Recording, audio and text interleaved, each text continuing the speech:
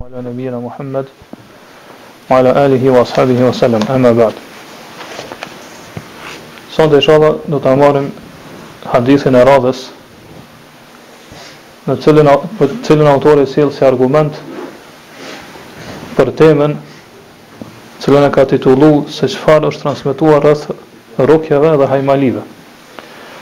Autori thot: "Wa an Abdullah ibn Ukaym marfu'an", do transmetohet prej Abdullah ibn Ukaymit marfu'an se thënia e pejgamberit sallallahu alaihi wasallam: "Man ta'allaqa shay'an wukila ilayhi". Ai, se do të thonë pejgamberi sa ka thonë, ai i cili lidh një gjë, ai lihet nën për kujdesin e saj, ose lihet nën kujdesin e saj. Këto autori po thot marfu'an, si thënje e të dërguarit sallallahu alaihi wasallam. Tonë se kur këto vëdon me në dhanë shenjë që ka hadith diçka nuk është në rregull me të. Edhe kjo është e vërtet. Për arsye se këtë hadith që shotë edhe vetë autori transmeton Ahmedi dhe Tirmidhiu, kurse Abdullah ibn Ukaymi, i cili transmeton këtë hadith, kunja tina është Abu Ma'bad al-Juhani al-Kufi. Buhariu për të ka thënë: "Adraka zaman an-nabiy sallallahu alaihi wasallam wa la yu'rafu lahu sama'un sahih". Ky person e ka arrit kohën e pejgamberit sallallahu alaihi wasallam. Pra ka jetuar në kohën e pejgamberit sallallahu alaihi wasallam, mirë po nuk dihet që ky ka dëgjuar hadithe pe pejgamberit sallallahu alaihi wasallam. Nuk është e njohur që ky ka dëgjuar hadithe pe pejgamberit sallallahu alaihi wasallam. Pra gjitha transmetimet që i transmeton, çdo hadithe që i transmeton pe pejgamberit sallallahu alaihi wasallam, ato cilat janë të sakta, nuk është e njohur që i ka dëgjuar direkt pe pejgamberit sallallahu alaihi wasallam. Kështu ka thënë edhe Buhatimi. Ai thot: "Qala ma'nahu Abu Zur'a". Këto fjalë ose ngjashme me këto fjalë Buhariut i ka thënë edhe muhadithi tjetër që është Abu Zur'a, gjithashtu Ibn Hibani, Ibn Manda, edhe Abu Nuaimi. Gjithë janë për dietarët më të hadithit, edhe gjithë kanë thënë që nuk është e njohur që Abdullah ibn Ukaymi ka dëgjuar pe pejgamberin sallallahu alaihi wasallam hadithe, edhe pse ka jetuar në kohën e tij. Ka pse ka jetuar gjatë jetës së pejgamberit sallallahu alaihi wasallam. Kurse Begaviu ka thonë: "Yushakku fi sama'ihi", dëgjimi i tij, po që ka dëgjuar hadithe pe pejgamberin sallallahu alaihi wasallam është i dyshimt. Po nuk është i sigurt a ka dëgjuar apo jo. Pastaj Khatibi thot se kanë në Kufe, ky ka jetuar në Kufe, po qytetin që është në Irak. Wa qadima al-madaina fi hayati Hudhayfa.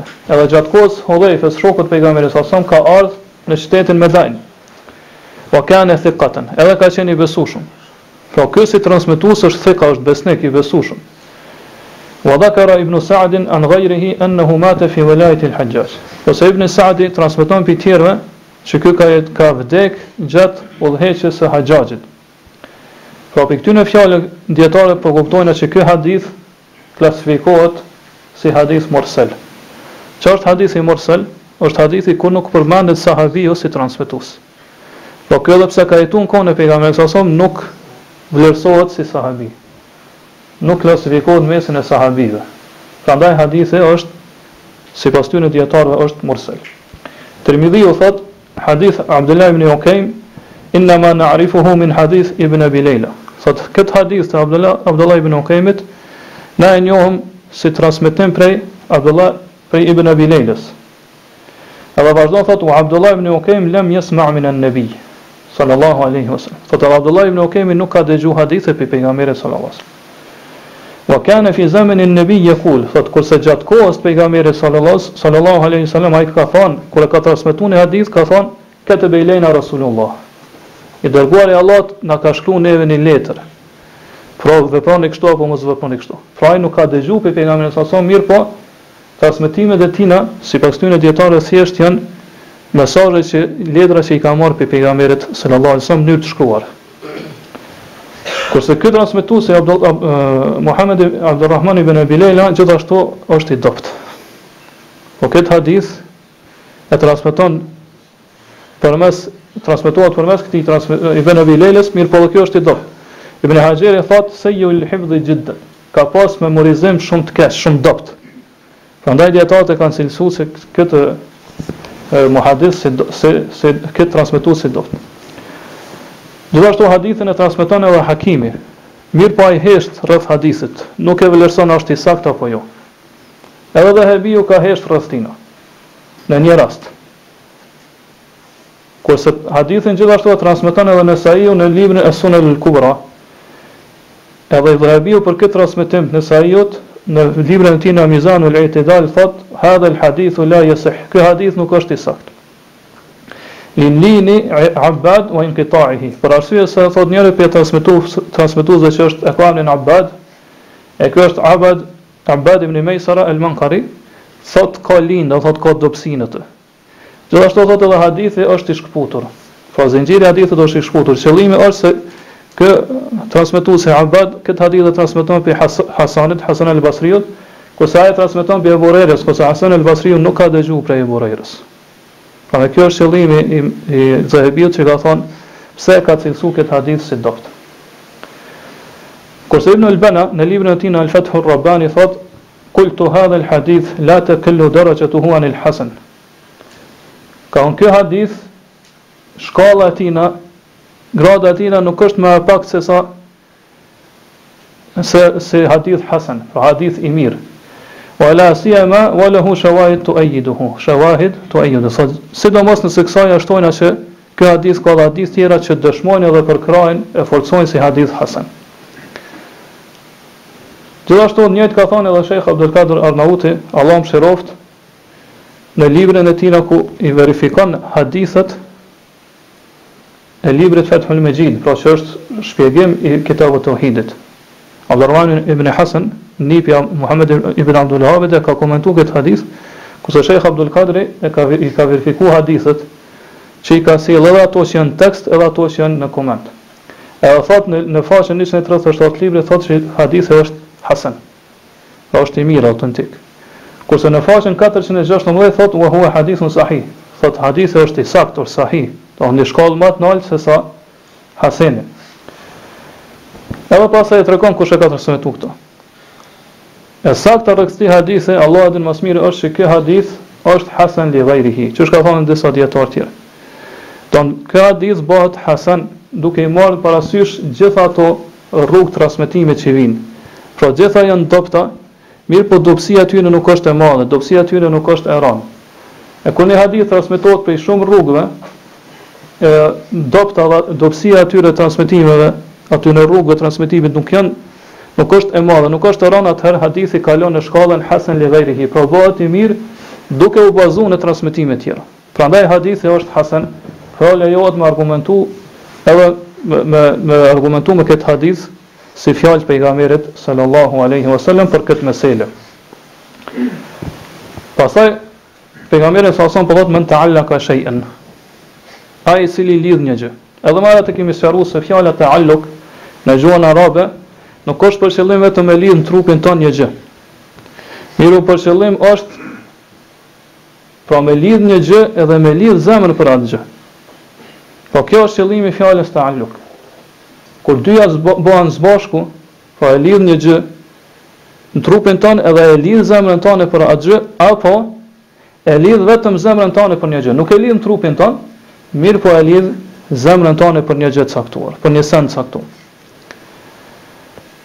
Pra pejgamberi sa son këtu nuk ka thonë men allaka, kush e lidh thjesht një gjë. Mirë po thot kush e lidh atë gjë edhe shpirtin e zemrën tine e lidh për asaj gjë.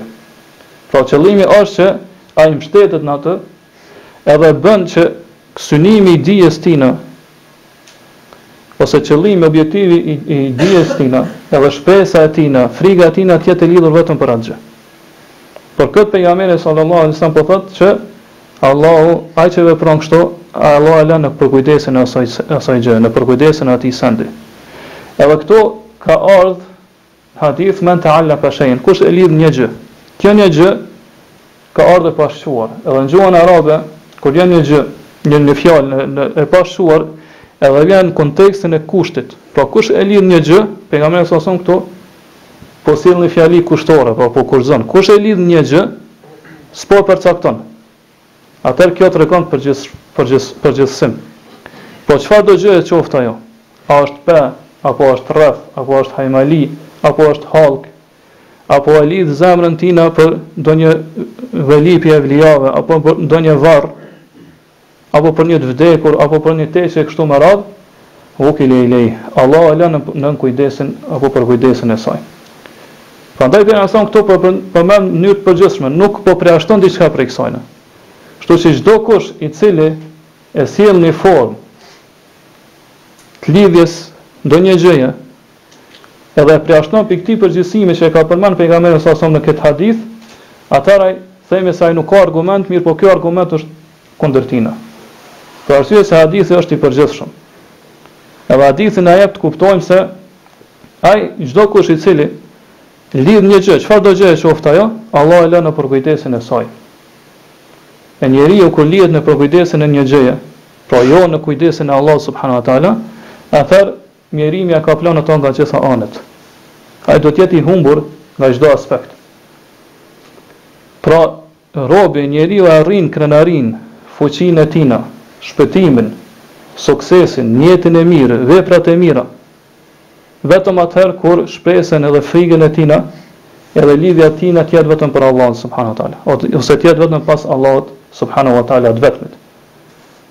Prandaj ai i cili i lidh veprat e tina vetëm për Allahun subhanahu wa taala, fjalët e tina, tardhmen e tina, edhe do thot lidhet vetëm për Allahun subhanahu wa taala në gjërat që kanë mundësi me dëmtu, po mbështetet në Allahun subhanahu wa taala që Allah e mbrojt prej tyre. Atëherë ky person zemra e tij do të prehet, do të gjej prehje vetëm te Allah subhanahu wa taala. Gëzimi i tij do të jetë vetëm për Allahun subhanahu wa taala. Lidhja e tij dhe mbështetja e tij dhe gjitha gjërat, çështjet do t'i adresoj dhe do t'i besoj Allahut subhanahu wa taala. Kush është kësaj? Edhe mbështetet vetëm në Allah subhanahu wa taala, edhe i largon, i përjashton, pra i përzan gjitha krijesat pi zemrës tina, atëherë nëse banorët e qiellit dhe banorët e tokës mundon mi bë këtij një kurs, një dredhi, mi abone të keqe me dëmtu, atëherë Allah subhanahu wa taala ka më gjetë këtij rrugëzidhje. Ai i cili mbështetet vetëm Allahut subhanahu wa taala. Për arsye se ky njeri ju ka mbështetë atij çështja e cilit është madhështore, pra i ka mbështetë ai i cili është madhështor. Allah subhanahu wa taala këtij njeriu ja mjafton për çdo gjë. Ajo që është e lartë për të Allah subhanahu wa taala ja bën tafërt. Ajo që është e vështirë për të Allah subhanahu wa taala ja lehtëson. Allah subhanahu wa taala kështu thot: "Wa man yatawakkal 'ala Allahi fa huwa hasbuh." Ai i cili mbështetet Allahut, Allah është hasbi i tij, pra i mjafton Allah subhanahu wa taala atij. Prandaj lutja e gjithë të dërguarve, edhe pasuesve të dërguarve, kur i ka godin ndonjë fatkeqësi ose ndonjë vështirësi, ndonjë ngushti në jetën e tyre, ka qenë hasbunallahu wa ni'mal wakil. Neve na mjafton vetëm Allahu, dhe sa kujdestar dhe mbrojtës i mrekullueshëm është ai. Këtë ka thonë Ibrahimi alayhis salam kur e kanë hedhur në zjarr. Edhe të njëjtën fjalë ka thonë edhe Muhamedi sallallahu alaihi wasallam edhe shokët e tina mas betejës të Uhudit, kur kanë qenë të vrarë, të plagosur shumica prej tyre, edhe prap mas betejës ju ngrumbullu prap forcat e armikut, mi sulmu prap edhe ju kanë thonë atyne: "Inna an-nase qad jama'u lakum fakhshawhum." Njerëz po tubohen prap, po bëhen prap alancë kundër jush. Prandaj keni frikë prej tyre, çfarë thonë ata? Qalu hasbunallahu wa ni'mal wakil. Ne na mjafton Allah i vetmi. Edhe ai është kujdestari mbrojtësi jon i mrekullueshëm, domethënë nuk ka kujdestar më të mirë se sa Allahu subhanahu wa taala për besimtarin. Pra argumentimi ose mënyra si argumentohet me këtë hadith është se pejgamberi sallallahu alaihi wasallam e ka treguar rezultatin e atij që lidh diçka përveç Allahut subhanahu wa taala. E lidh zemrën e tina ose lidh diçka në trupin e tina. Pejgamberi sa po tregon çka është fryti i kësaj, kur njeriu lidh diçka në trupin e tina. Po tregon se ai lihet në kujdesin e saj. Ai lihet në përkujdesin e saj. Ai që do thot lidh diçka, edhe Allah subhanahu wa taala lën kujdesin e asaj gjëje, atëherë kjo ka kuptimin që ai do të ketë mjerim edhe humbje të qartë. Kurse si nuk ka mundësi do thot me dalë për mjerimit edhe për humbjes tina. Kjo është dëshkim prej Allah subhanahu wa taala për këtë person. Pra Allah në këtë formë e nënçmon atë person. Allah subhanahu wa taala largohet prej tina, ja kthen shpinën, edhe e lën kujdesin e asaj gjëje. Po padyshim gjendja kujt është e ktill, ai ka humb shumë, edhe mjerimi e ka rrethu në të gjitha anët. Pra ne edhe më herët kemi thënë që autori në temën kur e ka sjell nuk e ka gjykuar që lidhja e hajmalive në përgjithësi është shirk dhe është ndaluar. Mirë po e ka lënë që kjo vendim ose konkluzioni dhe përfundimi i vendimit nxirret prej haditheve që i përmend në këtë temë ose në këtë temë. Prandaj pe hadithe po kuptojmë se ai i cili lidh diçka me Allah, do të thotë lidh diçka pe hajmalive, Allah subhanahu taala e lën në përkujdesin e saj. Pastaj Sheh Uthemini, Allah mëshiroft, i përmend llojet e lidhjes për dikon tjetër përveç Allah subhanahu taala. Po kur njeriu lidh zemrën e tij për dikon tjetër përveç Allah subhanahu wa taala. Thotë e para është ajo lidhje që mohon edhe kundërshton tauhidin në origjinën dhe esencën e tij. Pra ai që e lidh zemrën e tij me këtë lloj lidhje, ai nuk ka tauhid në zemrën e tij, pra ai është mushrik. E kjo thotë është kur njeriu lidh diçka në trupin e tij dhe e lidh zemrën e tij për atë gjë, mirë po ajo gjë thotë nuk ka kurfar efekti. Allah subhanahu taala nuk ka bërë që ajo gjë me pas dikem, me pas efekt. Pra ai mbështetet plotësisht në atë gjë, edhe ja kthen shpinën mbështetjes Allah subhanahu taala. Po nuk mbështetet fare në Allah subhanahu taala. E gjithë mbështetja e tij është vetëm për atë gjë. Edhe sjell një shembull për këtë, thotë shembulli kur ata adhurues të varreve e lidhin zemrën e tyre për ata vdekur që janë varre gjatë vështirësive, edhe gjatë fatkeqësive spova që i godosin. Ata thotë kur i prek ata, kur i godet ndonjë keqe, ndonjë sprovë, ndonjë bela, ata thonë: "O filan, më shpëto mua." Po gjithë mbështetja e tyre, edhe lutja e tyre i drejtohet vetëm tjerëve, jo Allahut subhanahu wa taala. Kot padyshim që kjo është shirk i madh, dhe kushdo që e vepron këtë vepër, ajo e nxjerr prej Islamit, e nxjerr prej miletit. Ai nuk është më musliman. E dyta thotë është kur ajo lidhje që e kundërshton apo i kundërvihet përsosshmërisë të tauhidit. Pra nuk e mohon ato, nuk e kundërshton në esencë, në origjinë, mirë po e pakson përsosshmërinë e tij, pakson plotësimin e tij. E kjo thotë kur është kur njeriu mbështetet në një shkak shariatik, fetar, që është i sakt. Pra Allah subhanahu wa taala e ka treguar që ai shkak lejohet më marr për më të rujt prej një të keqe apo më të largu një të keqe kështu më radh. Po shkak fetar edhe është i sakt. Po pohohet dhe saksohet me argumente pi Kur'anit dhe Sunetit. Mirë po, kjo është i pavëmendshëm në ndaj shkaktarit kryesor, që është Allah subhanahu wa taala. Pra ky nuk e kthen zemrën e tina drejt Allah subhanahu wa taala. Mirë po, i mbështetet kësaj gjëje. Pra shkaku edhe pse është i ligjësuar, ky nuk i mbështetet Allah subhanahu wa taala, por i mbështetet këtij shkaku, këtij sebebi. E kjo është një pilloj i shirkut. Nuk është shirk i madh, mirë po është shirk i cili e pakson tauhidin, pra i kundërvihet tauhidit duke e paksuar plotësueshmërinë e tij. Për arsye se Allah, pse nuk themi që është shirk i madh? Për arsye se Allah subhanahu wa taala këtë shkak e ka bërë shkak, po me pas efekt. A nëse i mbështeten i shkaku që Allah subhanahu wa taala nuk e ka bërë si shkak, atëherë themi që ai ka bërë shirk madh. Edhe treta thotë është ai i cili e lidh zemrën e tij për një shkak, thjesht vetëm se është shkak, jo për diçka tjetër. Po mbështetja e tij në origjinë është te Allah subhanahu wa taala. Pra i mbështetet Allah subhanahu wa taala edhe beson se ky është shkak prej Allah subhanahu wa taala. Edhe beson që sikur dëshiron Allah subhanahu wa taala, atëherë kish zgjeson efektin e këtij shkaku. E nëse don Allah subhanahu wa taala e bën që ky shkak me pas efekt. Po ky e din se ky shkak nuk ka efekt veç se me dëshirën dhe vullnetin e Allah subhanahu wa taala. Ky besim edhe kjo lidhje e zemrës për shkakun nuk e kundërshton tauhidin, as origjinën e tij, as përsosmërinë e tij. Pra kjo gjë është e lejuar, nuk është e ndaluar. Edhe kështu duhet veprojmë ne me sebebet, me shkaqet. Pra me ditë që ato janë prej Allahut subhanahu wa taala, po s'marrim me qenë shkaqe të ligjësuara, që kanë bazë në Kur'an dhe në Sunet, mirë po mbështetja jonë tjetë vetëm te Allah subhanahu wa taala. Ato më marr thjesht si shkaqe që Allah subhanahu wa taala i ka kriju me pas efekt, i ka kriju me bë efektin e tyre. Po kështu duhet veprojmë me shkaqet që janë shariatike dhe fetare. Nuk do që zemrën tonë dhe shpirtin tonë me lidh për shkaku, mirë po do që zemrën tonë me lidh vetëm për Allahun subhanahu wa taala. Edhe shehu e sjell një shembull shumë konkret, thot për shembull ai punëtori që punon, thot nëse e lidh zemrën e tina për punëdhënësin, edhe rrogën që cakton ai punëdhënësi. Plotësisht do thot zemra e tina nuk e lidh te Allah subhanahu wa taala, mirë po e lidh për atë punëdhënësin edhe rrogën që cakton ai. Thot edhe është i pavëmendshëm ndaj shkaktarit kryesor që është Allahu subhanahu wa taala. Thot edhe kjo është një lloj shirkut, që njeriu do të ketë kujdes, sepse kjo ja pakson fesosmërinë e tauhidit. Mirë po nëse beson që punëdhënësi është vetëm shkak, po shkak për shkaqeve, dhe Allah subhanahu wa taala është shkaktari kryesor, pra Allah ka bërë atë shkak çaj me dhon ty punën me të caktuar rrugë, edhe mbështetet vetëm në Allah subhanahu wa taala, atëherë thotë kjo nuk ja kundërshton edhe nuk kundërvihet mbështetjes tina dhe tauhidit tij. Edhe thotë dihet se pejgamberi sa son vazhdimisht i ka marrë shkaqet.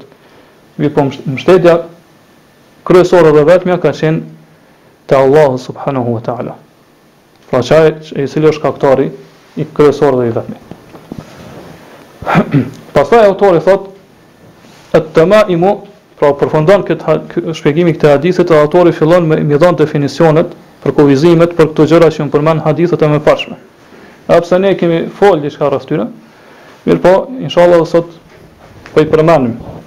Thot at-tamaimu shay'un yu'allaqu 'ala al-awlad yattaquna bihi al-'ayn. Thot hajmalitë tamaim është një gjë cilën njerëzit ja lidhin fëmijëve që ajo gjë mi rujt për mësyshit. Edhe këto autori ka pru një definicioni për kuzim shumë precis. Ka thonë është një gjë. Po këto të regon se çdo gjë që i lidhet fëmijës, apo marrë kemi thonë, është njeriu ja lidh vetes tina, apo kafshës tina, apo kerrit, tonë automjetit, apo shtëpisë kështu me radhë, nuk është për kufizuar vetëm të fëmijët.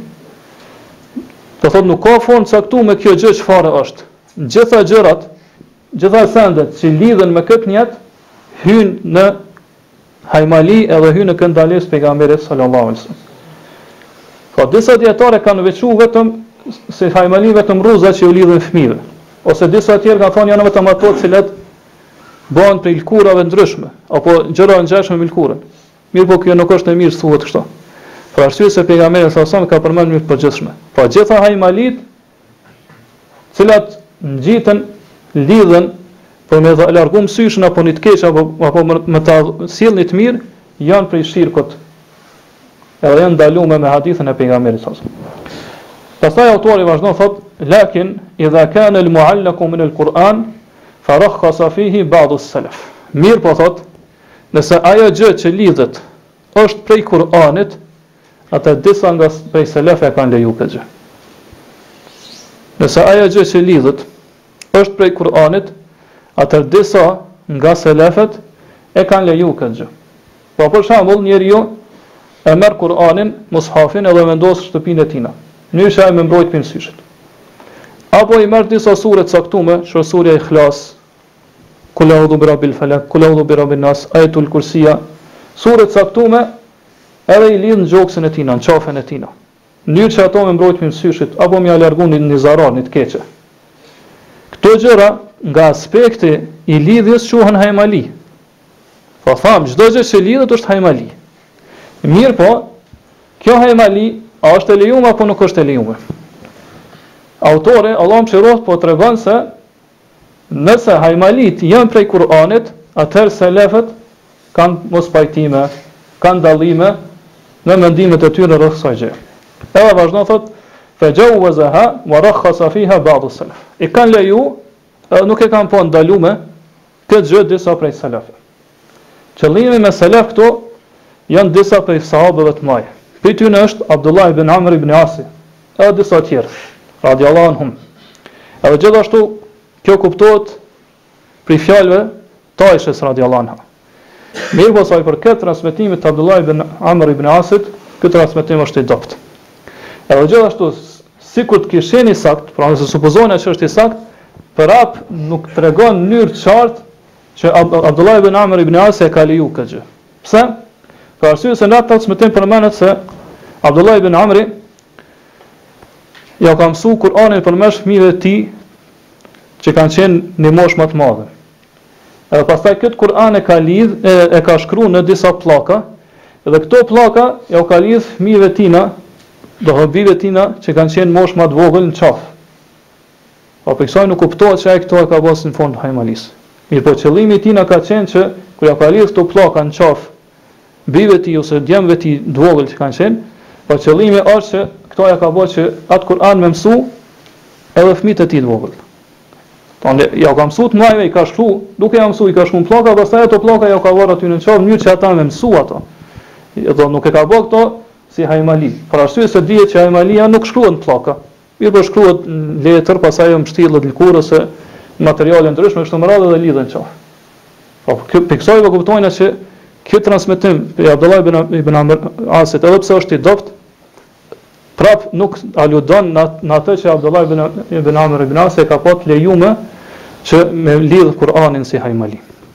Pastaj thot qëllimi po thash me selefën disa sahabe të mëdhenj, edhe gjithashtu në këtë mendim e kishin edhe disa prej dietarëve të mëdhenj. Po për ty në është Abu Ja'far al-Bakir, edhe është një transmetim që vjen prej Ahmedit.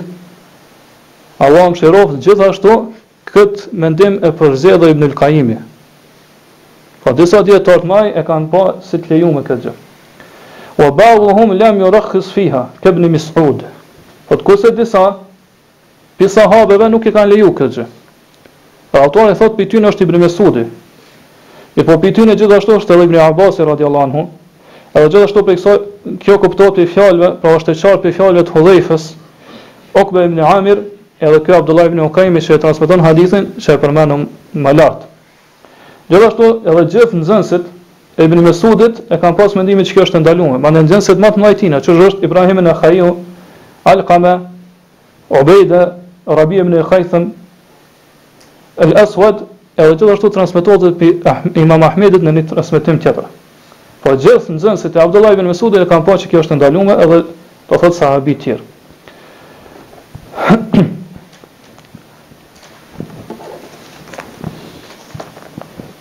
E ata cilët e kanë pasur janë të lejuar me çka kanë argumentuar. Po ata kanë argumentuar me përgjithësimin që u përmend në fjalët e Allahut subhanahu wa taala ku thotë wa nunazzilu min al-Qur'ani ma huwa shifaa'un wa rahmatun lil mu'minin. Ajeti është në surën Isra, ajeti 82.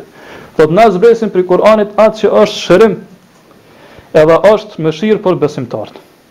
Po ata kanë thënë që Allah subhanahu wa taala këtu nuk e ka përmend mjetin, cilin do të më përdor si shërim ose si kërkim për kërkim shërimit nga Kur'ani. Nuk e ka përmend cili është mjeti. Prandaj çdo mjet që përdoret e përmes cilit kërkohet shërimi prej Kur'anit, atëherë është i lejuar. Kjo është xhaiz, është e lejuar. Njëri thotë sikur të kishin Kur'anin një bari i cili është, do thotë konkret bari që preket. Po në çfarë do të mënyre që të përdorsh ato, ai lejohet, është e lejuar të përdor. Qëllimi është se Allah e ka bërë Kur'anin shërim.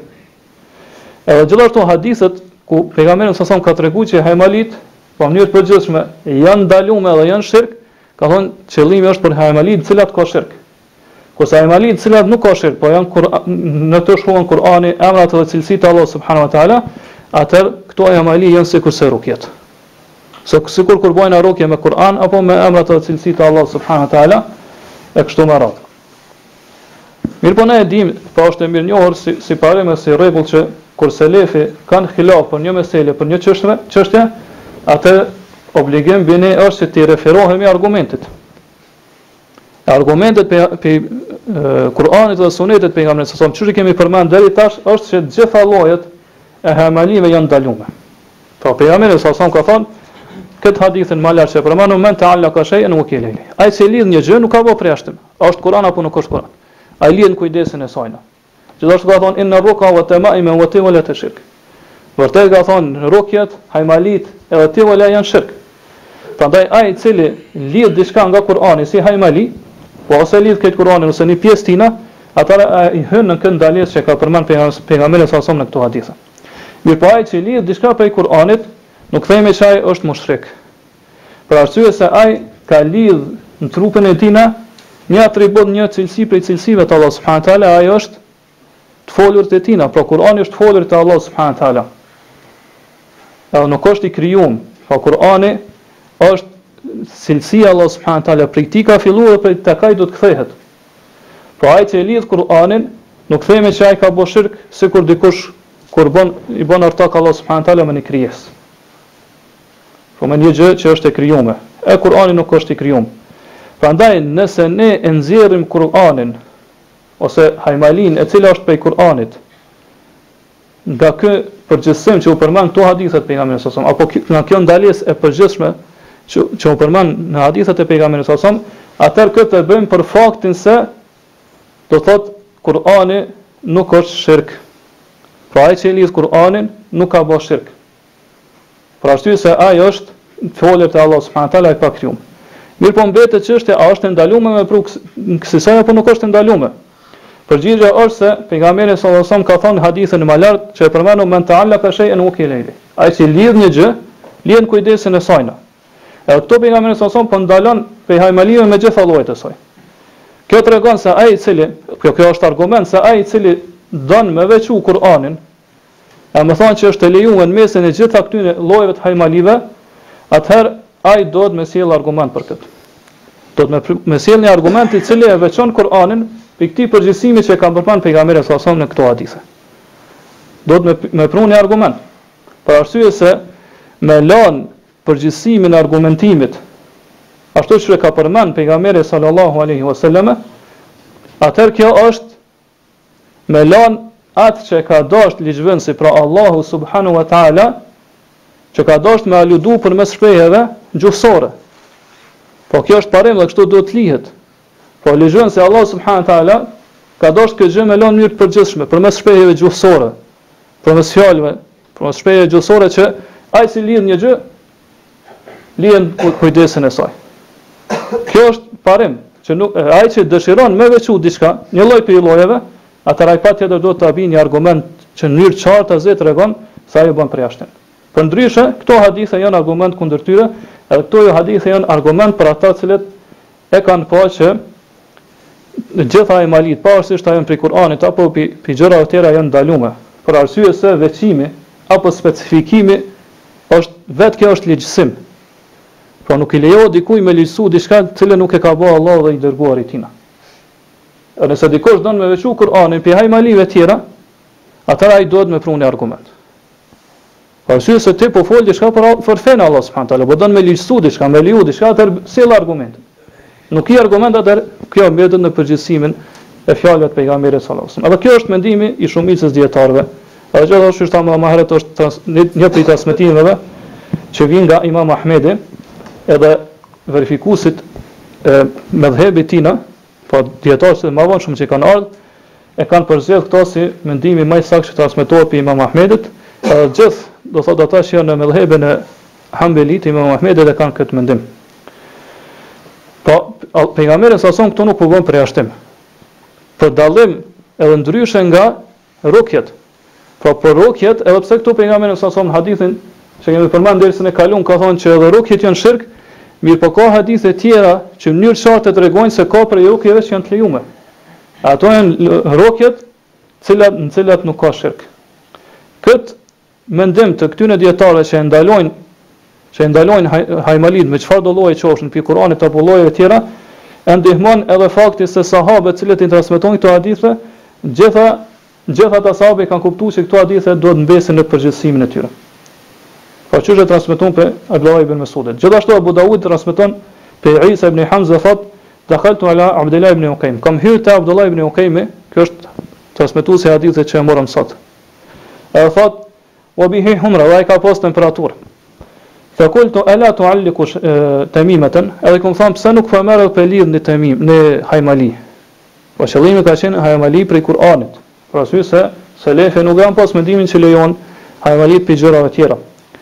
Fa qala na'udhu billahi min dhalik. Ai ka thon Allah na ruaj pe kësaj gjëje. Qala Rasulullah sallallahu alaihi wasallam, thot për arsye se i dërguari Allah sallallahu alaihi wasallam ka thon edhe sjell hadithin që e morëm sot. Man ta'allaqa shay'an ukila ilayh. Ai që lidh një gjë, lidhen kujdesin e saj. Gjithashtu transmeton Waqi pe Ibn Abbas radhiyallahu anhuma, Ibn Abbas që ka thon, "Utful bil mu'awwidhatayn wa la tu'allik." Kur ki ndonjë problem, kur ki ndonjë smundje ose diçka atëherë fry lezo pa përmes dy kuleudhave edhe mos lidh asgjë. Pa mos i merr këta kuleudhat mi shkrua dhe mi lidh në trupin tonë. Mirë po fry, do thonë lexo dhe fry aty ku e ke dhimbjen. Kjo shërohet me lejen e Allahut subhanahu wa taala. Po kjo tregon se Abdullah ibn Abbasi, që është më herët ka pas mendimin që lidhja këtyre gjërave hyn në përgjithësimin që e ka përmend pejgamberi sallallahu alaihi wasallam, që janë ndaluar pavarësisht a janë prej Kuranit apo jo. Pastaj sa i përket analogjisë tyre që e kanë bë kur i kanë leju hajmalitë e Kuranit, e kanë bë analogji me rukjen. Atë ne themi, çu ka mundësi që lidhja një gjëje e cila do të për mu lidh, do të shuhet në një letër, në një flet apo në një lëkurë, e kështu me radhë gjëra ngjashme, mu bë analogji, mu krahasu me një gjë që nuk ka nevojë për këto gjëra. Pra leximi i Kuranit nuk shkruhet, ose rukja, kur të bëhet rukja, kur të lexohet me rukje, ajo nuk bëhet duke lidh ato. Pra është nuk ka nevojë për lidhje ose për me shkruaj dikun. Pra ajo thjesht është me lexuar dhe me fry në vendin e dhimbjes, ku i dhan personit ose smundjes, edhe shërohet me lejen e Allahut subhanahu. Pra nuk ka analogji mes këtyre dy gjërave. Prandaj këta dietarë thonë që to e mali mos paku që mundu më thon për to është se ose ato rukjet të cilat do thot bën analogji me ato rukjet të cilat janë të përzime me hak dhe me batil, me të vërtetën dhe të pavërtetën. Gjithashtu këta dietarë thonë që kërkimi i shërimit përmes Kuranit ka ardhur në formë të caktuar, në mënyrë të caktuar. E kjo është që me lexu me këtë Kur'an. Pra me marr smundin, pavarësisht a ka smundje fizike apo ka smundje psiqike shpirtërore, me marr dhe me lexu Kur'an, pastaj në vendin ku ka smundjen, ku ka dhimbje, ku do thotë është duke ndi dhimbjen mi fry aty. Edhe kjo kalon me lejen e Allah subhanahu wa taala. Prandaj këta dietarë thonë na nuk e kalojnë në këtë formë, këtë mënyrë që është përmendur në hadithet e pejgamberit sallallahu alajhi wasallam. Prandaj nëse e bëjmë kërkimin e shërimit përmes Kuranit në një formë cila nuk është transmetuar as Kur'an as hadithet e pejgamberit sallallahu alajhi wasallam, atë kjo i bie që ne me përdor një shkak, një metodë që nuk është e lehtësuar. Pra Allah nuk e ka lehtësuar as Kur'anin as Sunetin e pejgamberit sallallahu alajhi wasallam. Ai shehu themini thotë, sikur mos kishin ndjenja e shpirtit që lidhja e Kur'anit është shkak për shërimin, atëherë ky thon nuk është mohimi i efektit Kur'anit, sa i përket saj forme që është përmend, pra me lidh në trupin e tij, i shkon shumë e qartë, pra nuk është pas nevojë me pru gjithë këtë shtjellim. Mirë, po problemi është se thotë se të disa njerëz ata kanë një lidhje në zemrën e shpirtit që Kur'ani shëron se e lidhin trupin e tyre. Për arsye se thotë lidhja në një gjë në trup nuk ka kurfar lidhje, s'ka kur gjë të bëjë me smundjen. Pra nëse te lidh një gjë në trup, ajo çfarë i bën ajo smundjes sonë? Kurrë. Pra smundja shërohet me lejen e Allahut vetëm kur ti lexon diçka pi Kuranit edhe fryn aty. Kjo thotë ka efekt edhe ka ndikim në largimin e asaj smundje me lejen e Allahut. Përndryshe lidhja e Kuranit thotë çfarë ndikimi dhe çfarë efekti mundet me pas në smundjen që ti e ke.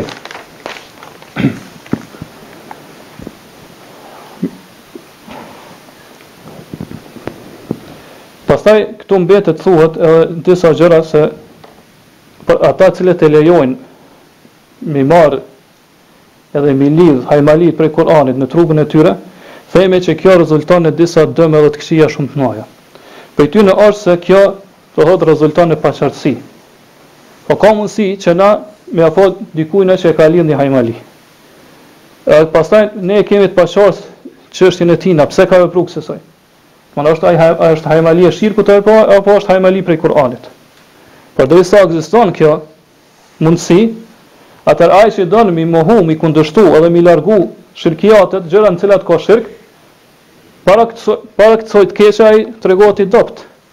Likështohet, domethënë nuk mundet me vendos a me kundërshtu tjetrin, me çortu pse ka lidh atë hajmali apo jo. Për arsye se nuk e din a është ajo hajmali prej Kuranit apo është hajmali prej e shirkut. Po përderisa ka ngjarë që ajo mundet me kanë edhe kështu, edhe ka mundësi që ajo me kanë edhe këtij lloji atill, atëherë këto problem se çysh mi kundërshtu në ata cilët bartin hajmalia. Çysh me kundërshtu këtë formë të shirkut. Po të ata persona të cilët ngjesin edhe lidhin hajmalia të shirkut. Po kur themi ne që hajmaliat me Kur'an janë të lejuara, atëherë këtë mënyrë ne po e ndihmojmë. Edhe po e mundsojmë që hajmaliat e shirkut me mbet tek njerëz. Për arsye se në shumicën e rasteve, zakonisht hajmalijat janë, do thotë, dëbame prej, pra bëhen prej lkurave apo prej materialeve tjera, ato mbështillen. Po nuk dihet çka ka brenda tyre. Pa nëse ne e shohim një hajmali të një person, atëherë ajo ka mundësi me kanë edhe prej Kuranit apo ka mundësi me kanë e shirkut. E nëse ti don me kërku shtjellim prej tina, po kërkon përgjigje pse ke ngjit këtë hajmali, atëherë a është kjo hajmali prej Kuranit apo e shirkut, atëherë ai s'ka më dhënë përgjigje të saktë. Jo, ka më thonë është hajmali e Kur'anit, për arsye se ai don me mbet ajo hajmali në trupin e tina. Nuk don që ti pastaj me çortu pse ka lidh hajmali të shirkut. Don këtë mënyrë ne pra për të këqijave shumë të nëse e lejohemi ngjit hajmalijat e Kur'anit është një prej tyre është kjo. Edhe kjo mjafton si fakt, si argument që kjo është e ndaluar. Pra ne po ja mundsojmë përmes këtij lejimi po ja mundsojmë që me mbet edhe me vazhdu hajmalijat e shirkut. Me mbet edhe me vazhdu hajmalijat e shirkut. Dihet që piparimeve islame është se do dhëria, mja mshel rrugën, mja mshel derën të këqijave. E përderisa kjo pas ka mundësi me dërgu deri disa të këqija, më të mëdha atëherë duhet më mshel rrugën e më thonë që kjo gjë është e ndaluar. Kjo gjë është e ndaluar. E dyta është se ata cilët janë ignorant për njerëzve, kur të lidhin hajmalit në cilat ka Kur'an, atëherë ata edhe zemrat e tyre i lidhin për këto gjëra. Pra të këta njerëz, hajmalia me Kur'an nuk mbetet më vetëm si shkak. Mirë po fillojnë me besu se ka diçka të veçantë këto hajmalia. E fillojnë me besu se këto hajmalia në cilat ka Kur'an ndikojnë edhe kanë efekt vetë ju që ati mja largu të keqen, mësyshën apo mja sjell një dobi. E pa dyshim nëse ne themi që kjo është e lejuar, atëherë kjo basoj që e tham, kjo ja hap derën shumë dhot besimeve të këqija, besimeve të prishura. Prandaj njerëzit e kanë obligim që këtë derë me mshel. Që është më herët, parim i shariatit është mi pengu rrugën të këqijave. Do qysh në rajt, atje në esencë, në origjinë, mos me la me të përtu ma shumë tek njerëz. E treta është se prej të këqijave dhe dëmeve që rezultojnë nëse ne themi që hajmaliat me Kur'an janë të lejuar është, po kjo është e vërtetuar, ose ai i cili lidh diçka prej Kur'anit, atëherë ai shumë lehtë mundet me ekspozu këto drejt një gjëje që nënçmon Kur'anin. Po drejt një vepre, një punë që mundet me nënshku Kur'anin. Pra e para mundet me flet për mbi to, apo me hi me to në vendet e ndytura, po në nevojtore, apo do thot e bart me vetin në disa raste gjendje që nuk i takon muslimani me pas Kur'anin me veti kur do thot është në ato rrethana edhe në atë gjendje. Po këto janë gjëra që duhet e kemi obligim u largu dhe mi braktis. Disa dietar kanë thënë atë se ai i cili e lidh hajmalin për Kur'anit edhe ndjen edhe beson me filluese përmes saj na arrihet kërkon shërim pra për Kur'anit, ka mundësi që kjo me rezultu që ai pastaj mund ndje i pa nevojshëm për kërkimin e Kur'anit që është i ligjësuar, që ka ardhur në Kur'an dhe në Sunet. Pra që është më herët me lexu atë pjesë të Kur'anit në vendin e dhimbjes ku e ki, e pastaj mi fryja e kalon edhe shërohet me lejen e Allahut. Ai i cili lidh hajmalin, për shembull e merr atul kursin apo një sure tjetër, apo një ajet tjetër caktuar, e shkruan në letër, pastaj e mbështell me lkur apo me një material tjetër, edhe mendon se shafën pra ngjoksën e tina, atëherë fillon me mendu dhe me besu që kjo i mjafton atina dhe nuk ka nevojë më me lexuar ajetul kursin ose nuk ka nevojë më me lexu suret e tjera. Po kjo po bëhet shkak që kjo gjë e pa lejuar, pa lehtëshme, po që nuk u lejua as Kur'ani as Sunet, po bëhet shkak që ato me largu për një gjë që është e lehtëshme. Për cilën ka pohu Allah dhe pejgamberi sa som që ajo ka efekt, po që ajo ta largon smundjen ose dhimbjen mësyshën e kështu me radhë. Pra ajo është leximi i ajeteve të caktuara apo i pjesëve të Kur'anit në smundjen ose edhe fryrën e të, dhe kjo kalon me lejen e Allahut subhanahu wa taala. Gjithashtu kësaj mund të mjaftu se kjo gjë nuk është transmetuar prej pejgamberit sallallahu alaihi wasallam. Pra nuk është transmetuar prej pejgamberit sallallahu alaihi wasallam që ai ndonjëherë ka vepruar në këtë mënyrë. Pa që e ka shu Kur'anin, pastaj e ka lidhur në tek ai i cili është i smut.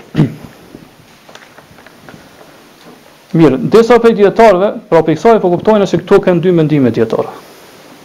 Po të parë që kanë lejuar dhe dytë që kanë ndaluar. Kjo është mendimi më i saktë. Pra mendimi i grupit dytë, që hajmalit ndalohen, po mbas asaj që u tha më lart e kuptuan që hajmalit ndalohen për çfarë do lloje qofshin ato. Për Kur'anit apo për lloje të tjera.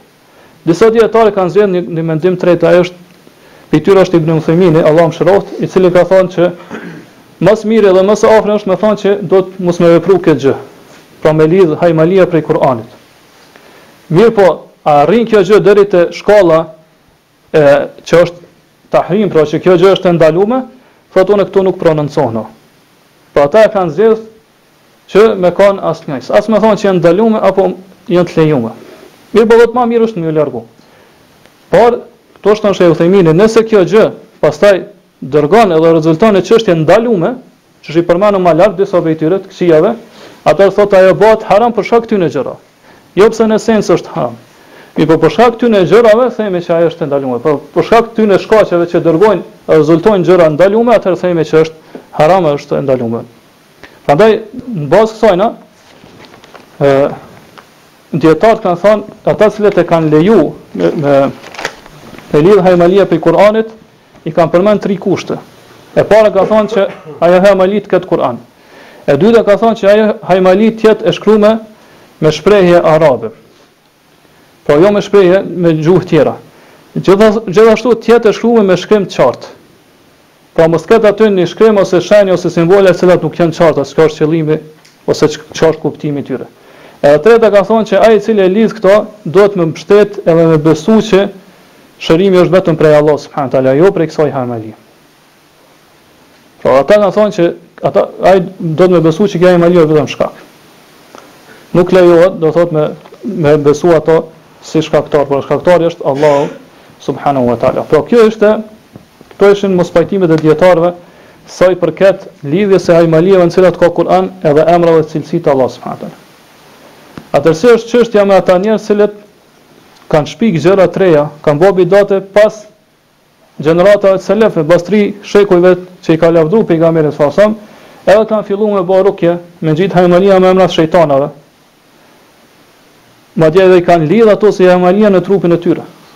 Madje edhe më keq e kanë lidh zemrën e tyre dhe ju mbështet këto hajmalia. Edhe në emrat e shejtanave që u shkruan këto hajmalia. Apo kanë filluar me kërkuar ndihmë për ata shejtanë, për atyre shejtanave që ju përmend atë. Apo kanë thërr për ta kurban. Apo i kanë lutur ata që më ia larguani të keq apo më ia sillni të mirë. Po gjëra që janë shirk i pastër.